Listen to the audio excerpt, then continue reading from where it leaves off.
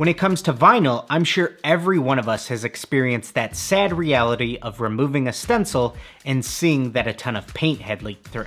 Now, you've created more work for yourself and probably would have been better off not using a stencil at all. To prevent this, you must heat the vinyl down thoroughly.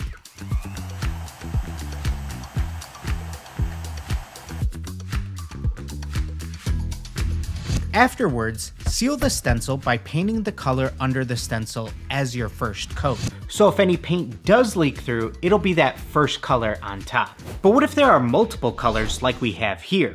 You can use neutral paint, which is colorless.